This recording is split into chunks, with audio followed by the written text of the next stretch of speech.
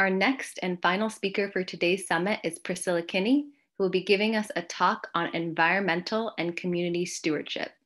Priscilla Kinney is of Paiute, Shoshone, Chicana heritage and was born in Owens Valley in California. She carried her passion for plants and herbal medicines to Humboldt State University, where she received a degree in Rangeland Resource Science. She has worked for the nonprofit United Indian Health Service, which is a local tribal healthcare system in Northern California, and she was engaged in the Food is Good Medicine program, a culturally centered nutritional program consisting of educational materials on local Indigenous foods. Currently, she works as a substitute teacher at Jack Norton Elementary, teaching kindergarten through third grade and invigorating the growth of the gardens on campus. Priscilla, thank you for joining us today. Thank you for having me. Okay, so I'll go ahead and share my screen at this point. And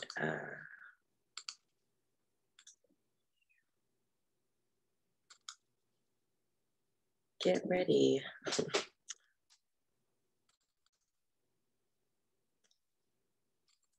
See, I apologize. I'm going to get this in full screen.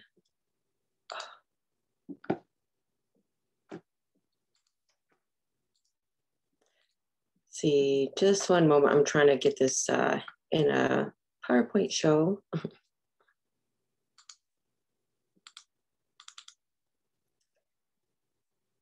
All right, well, that's not working as wonderful as I wanted it to, so I'll just start from here. Can you all hear me? Yes, we can hear you very clearly.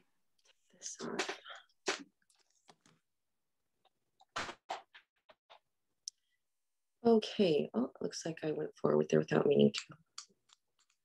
Okay, again, I'm gonna do a little talk about community and environmental stewardship. My name is Priscilla Kinney.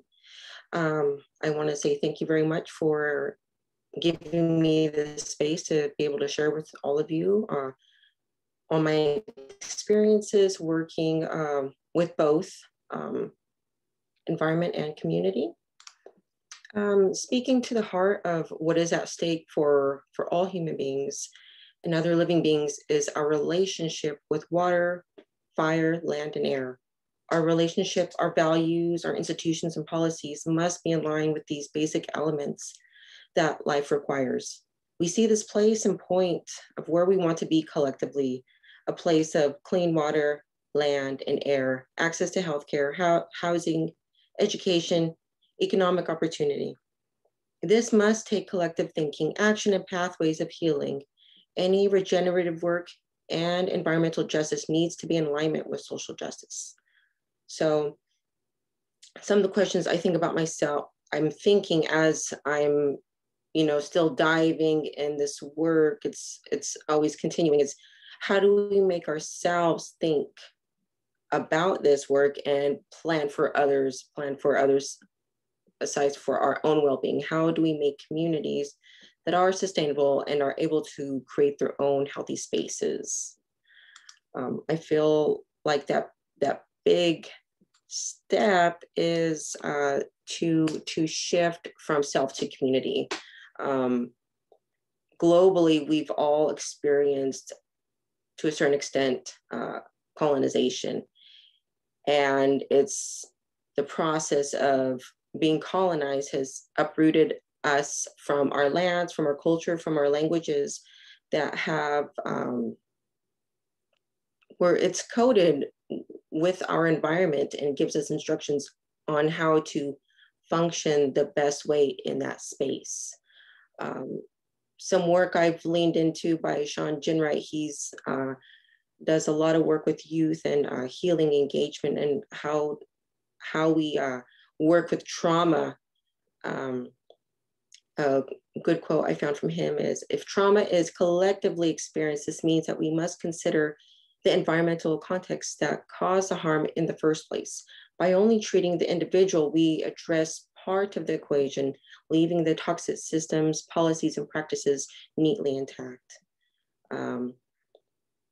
So just here, I have a little picture of my niece and my daughter both gathering traditional teas in our Paiute homelands.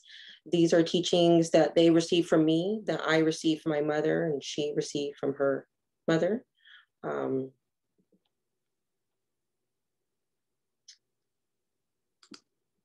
So looking through a holistic community perspective, Indigenous people throughout the world, we make up about 5% of the population, but we are responsible for a lot of the biodiversity that we see now. And some of that work is because of the generations of work that has happened. And it's only now being recognized in science today. The future of our planet lies in Indigenous ways of living on Earth, says John Waterhouse, Indigenous people scholar at Oregon Health and Science University. As a global community, we have lost our way. We forgot what it means to have a relationship with the land. And I feel like that's a big step in our healing, is separating ourselves by, how should I say this? A big part of our healing is just to recognize ourselves as a human being and the people next to us as human beings, that we all actually need the same things, and that we all live in this great global community. And what do we need in order to continue to live in this way? I believe our future, it needs to develop workforce, develop capacity for us to be able to take on these roles and these tasks of being sustainable, of being regenerative and healing all at the same time. And it has to happen on the local levels. For example, for us, so much of our healthcare, our education has to come from outside of the community. In addition to some of the foods that are either fish hunted or grown in our area, so much of it leaves our area in order to sustain grocery markets out on the coast.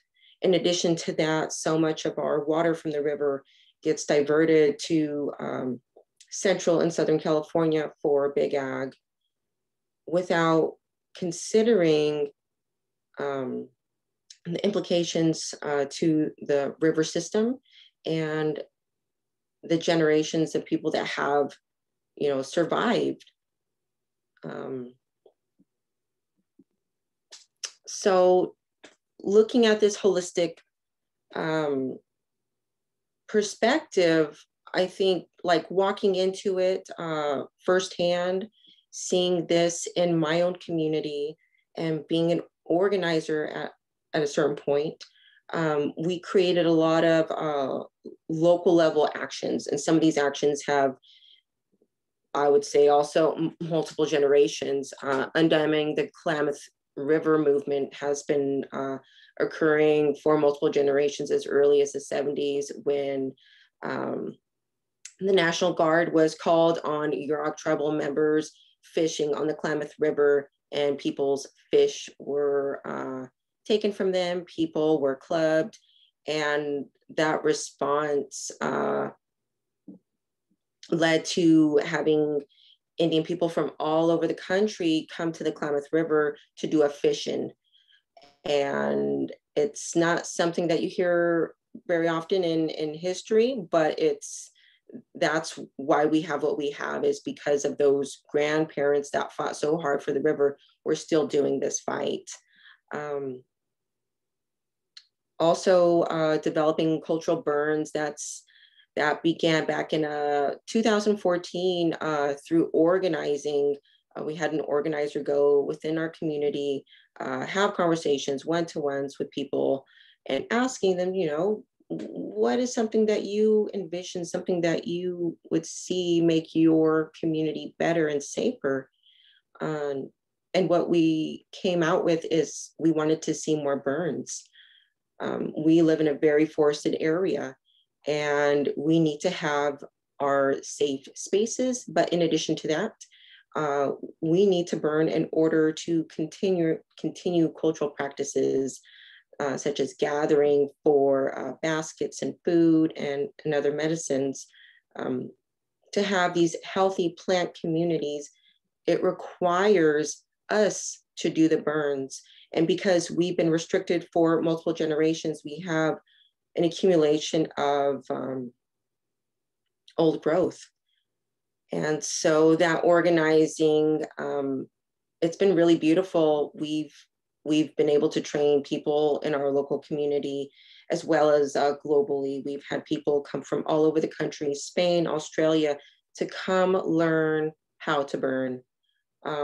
In addition to that, some of my firsthand organizing work, I was able to increase civic engagement within the tribal elections, and being able to put pressure on the Yurok Tribal Council addressing our local water sanitation issues. Other things I've seen are our local tribes. We are in a very tribally diverse area in Northern California. And we had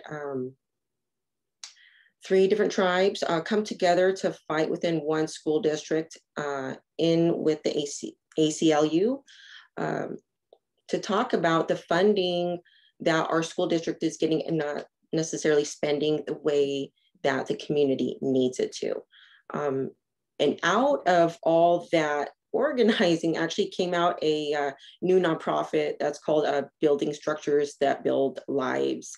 And so we just are starting to create new systems as we see them. And a big part of all this work is being able to tell the story. If we don't tell the story, then someone else will tell it for us. And I feel like in all this work, imagination has a big space. I would like to take a minute just to share a little tidbit from Dr. Cutcha Risling Baldy, who is a Native woman professor at Humboldt State University. People will say to me, like, there's really a good dream that you have right there. Well, I'm like, how? Or, oh, someday we won't actually need any fossil fuels. And then they're like, that's a really good dream you have, but that's impossible. But what I tell people now is like, you have to stop thinking about things that are impossible. What we have to say out loud, what we want the world to be. In Indigenous context, we say nothing can become until you speak it into being. And when you first have to tell a story about it, you get to open people's imaginations of what it could look like. Dr. Cutcha is working a lot with cultural revitalization in alignment with environmental justice and the Land Back campaign. And so I feel our future needs to really be rooted in restorative justice practices. Indigenous, Black, Latinx, Asian, LGBTQT, poor and disabled people and voices need to be at the center of creation of systems change and building political power and capacity building for Indigenous communities. I think that's going to be critical for us to be able to steer these networks effectively and to be able to build stronger collaborative relationships. We need to have that training, and that's ongoing. Returning land back and removing dams. That's something that I see right here locally is land coming back to tribal people and dams coming off of the Klamath River. Another big part of our future that needs to be central is healing. Healing engagement must be a part of our plan and as an intentional political action. Caring for myself is not self-indulgent. It is self-preservation, and it is an act of political warfare. Healing and well-being are fundamentally political and not clinical. This means that we have to consider the ways in which the policies and practice and political decisions harm young people, in addition to all people. But young people are the ones that have to make the most sense out of it because they are so innocent, and it is our job to create that that structure for it to change, and for them to realize what systems they're coming into. If by doing that, they'll be better armed to take on these changes that they need to.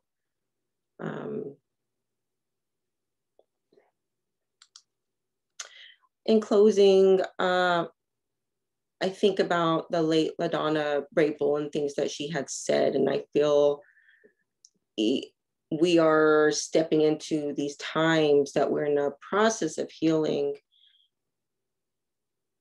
And I think, yeah, it's not going to end. I don't think it's going to end. We have only just begun. We are fulfilling prophecy now. The prophecies our people told 100 years ago are coming to pass. I see them before my eyes. Nothing is going to go back. We can only change. My whole idea is to have the world change the worldview, that maybe we can live with the earth instead of destroying the earth. And I'm hoping that all people will get that message. I think as far as Indigenous communities, that's the biggest lesson that we can all take, is how can we live in this space without taking more than what we need. And if we have extra, then we ought to share it with our neighbors and other community members that are without. So I will go ahead and take a pause. All right, thank you so much, Priscilla, for your presentation. We are moving on to the Q&A section of the program. So if you have any questions to ask Priscilla, please write them in the chat. We'll have about 10 minutes. You're sorry, muted, we'll actually have about... or you're not muted, but I can't hear you. Oh, let's double check.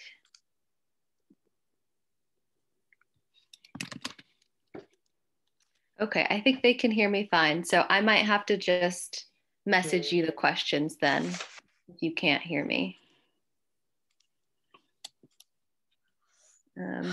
We'll have about 20 minutes though for our Q&A. So I can't hear. Okay.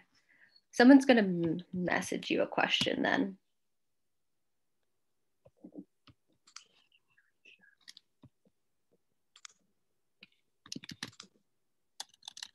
Can you hear me now? Okay. Okay. I can see your message now.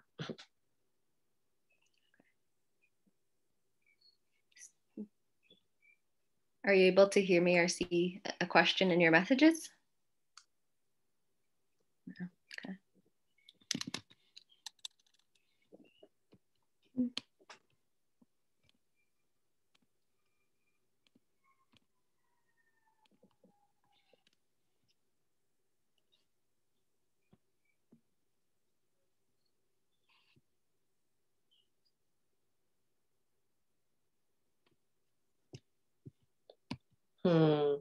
That's a good question. I wish you could hear me. Can you hear me? Okay. So the question is, how important do you feel land back movement is not only to Indigenous sovereignty, but to having sustainable relationships with local ecology and global environment? I think it's really important. I think, I know for a fact that Indigenous people, our languages, our culture, our traditions, they are, I would almost say, like, they're experiments and science experiments that have been done over, multiple generations, and people have already made those mistakes, and that's why we have those traditions. And that's going to be our keys to healing ecology and creating more sustainability globally, as well as overall sustainable cultural practices by us being able to do what we need to do, like burning. We are not only benefiting our own selves, being able to obtain like basketry material, food, medicine, we're also creating healthy habitat. We're also helping the landscape as far as like, if you're not having as much big trees and forbs and shrubs, you're not having as much water being taken from nearby creeks. You're able to help your soil, you're able to help your water quality and not have as much competition on single sources of water. And so that's really important as well. Yeah, fire safety. It's huge. I know the fires that we've had here in Northern California, they literally affected the whole world. The whole world was breathing in smoke. And the more we fight fire with fire, we're going to be better. And it's because we haven't been able to burn. That's why we experience what we experience now.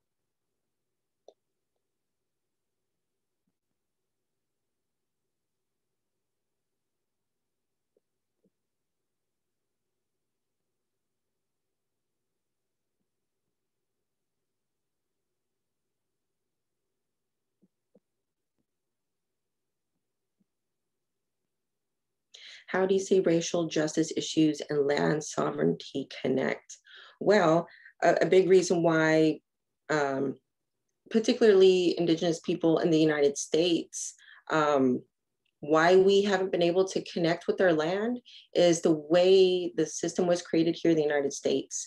Native American people could not even be citizens, therefore could not vote, therefore could not own land, but yet this is where we have always lived, but we've been categorically pushed out. And so when you're not able to have that base, like as like a citizen, you cannot be able to effectively fight for your rights. However, we do have citizenship, but there is so much that was lost through the period of genocide and then the period of assimilation, and then I would say even the period of relocation, of removing people from their homelands into urban centers. And then by having people in urban centers, there was just this idea of, you know, Indian people will just forget who they are and where they're from. And by doing so, you just don't care. You don't care about those spaces and those places. And I feel that's kind of what we're doing right now. We're kind of doing like a resistance living. We're staying in the space. We're staying on the river, despite the deep embedded systemic poverty that we experience living on the reservation. It is that important for tribal people to be able to live in a healthy way in their own communities, in their ancestral homes.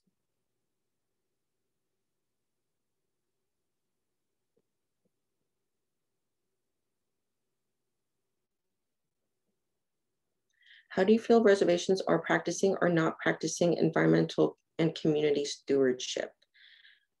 Let's see. Well,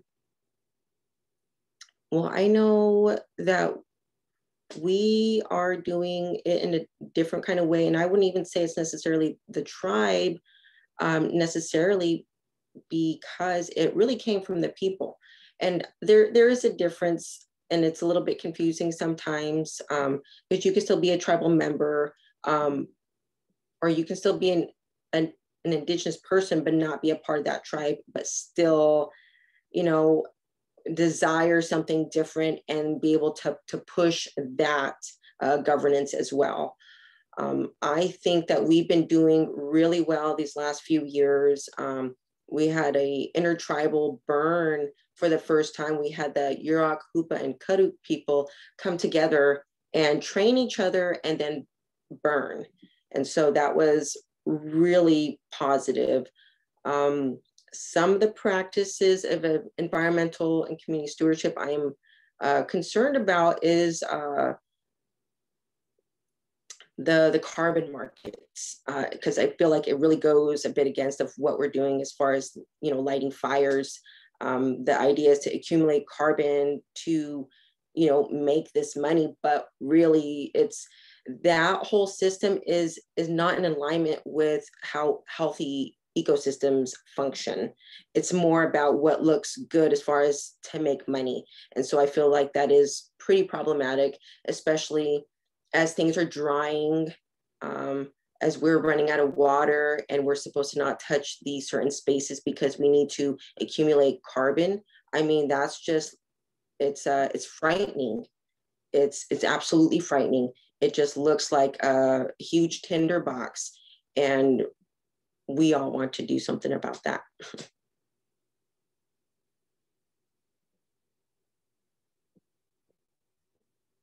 What is the state of the wild salmon in the Klamath region?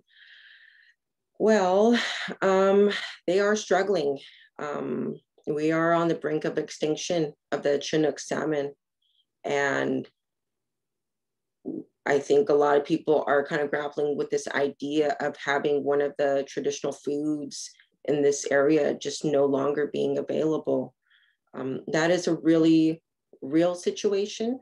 We did have some water releases just like about a month ago, but the Chinook salmon and all other species of salmon, they require cold water to live.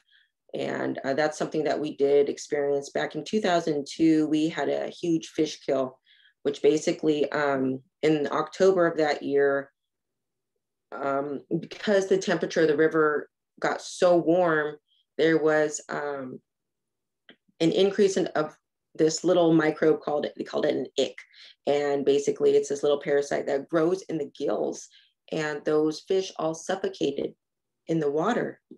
And so it was a whole entire river with all these bellied up salmon on the sides. And so it's only going to take a few more of those to be completely done with salmon on this river. So yeah, it's we need the water in the river, and we need to be able to, at the same time, grow food more effectively and efficiently, because where they're growing food in California, it's all coming from here on the Klamath River, as well as the Owens Valley.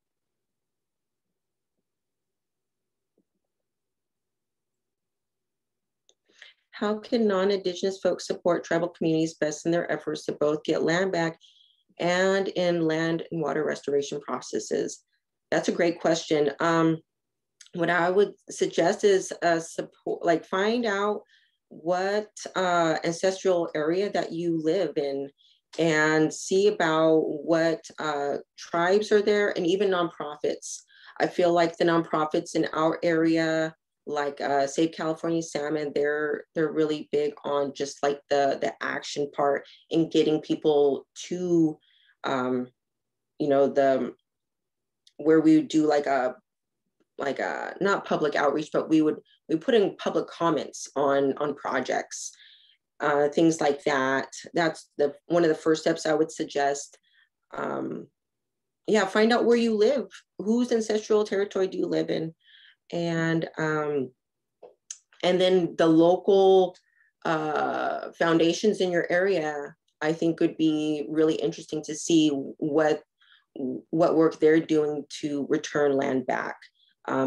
Looking at a really good example, well, some may say it's not so perfect, but an example of getting land back is here in Eureka, California. Eureka, California gave back this island called Tualamet, Indian island, to the tribe, to the Wiyot tribe. And part of it was there was a history of a massacre there, and so all the people had died for the most part, except a few children had survived. And so there was no one that remained there on that island. And then what happened, it became like a shipping yard, and then became like a Superfund site. And after all the land was, toxic, then the city, instead of trying to fix it, then they gave it back. At the same time, yes, it's kind of, it's a bittersweet moment. The Wiyot tribe did return. They had the Tualamet returned to them. But but definitely scarred. But it's a first step. And I think they're the best ones to be able to have the process of healing that space in a spiritual way, but also in a very physical way too.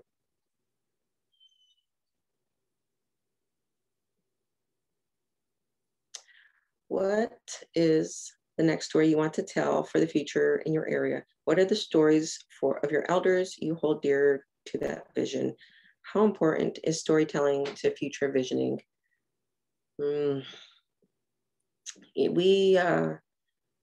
We've had a lot of deaths this last year, and we had a really strong activist. Her name was Jeannie McCovey, and she was a Yurok elder who was paraplegic.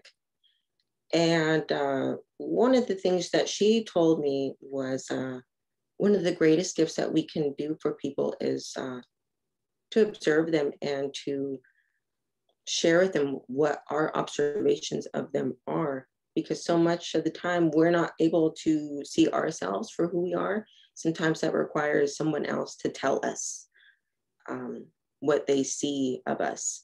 And by doing so, people can better understand like their purpose, because in our world, people need that guidance from their elders, from their family, to understand their purpose. Are you talking to them? Mm-hmm. And and I think that's really important. That the storytelling is really critical. Mom, do I have a bathing suit for the sprinkler? Wait, hold on. I'll help you with that later. I want Okay. a bathing suit. All right, hold on. When did I have one though? And so in the story parts, the reason why it is so important is because this is the process of how knowledge is transferred.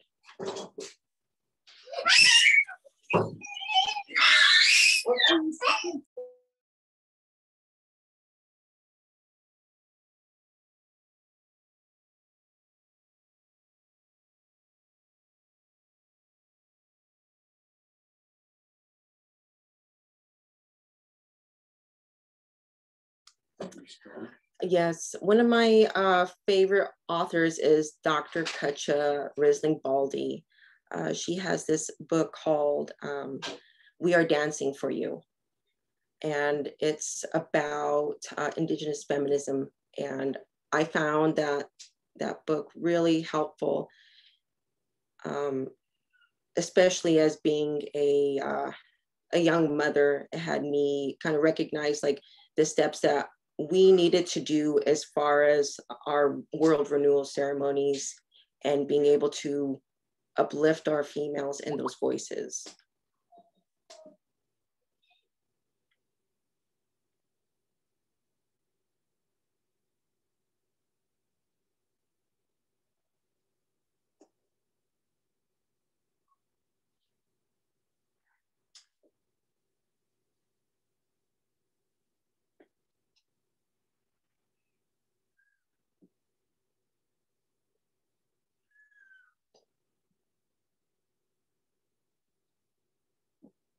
Controlled burns. Do you think the lack of that is one of the problems with the fires in California?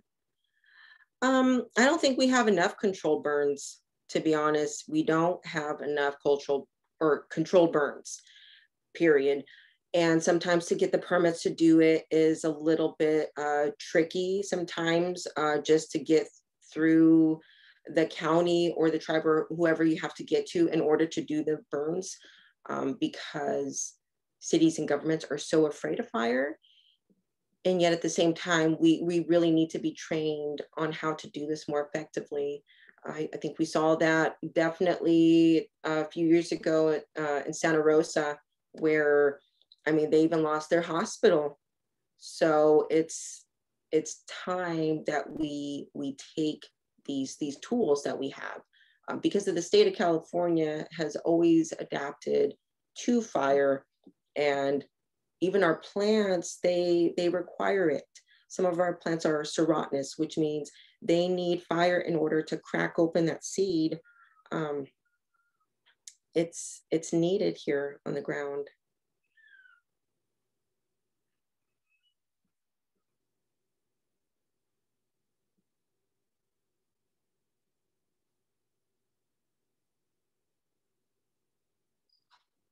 Okay. So that was our final question. Thank you, Priscilla, for all those answers. And thank you to everyone who submitted a question. That wraps up our Q&A. Thank you again, Priscilla, for being with us here today. Thank you so much.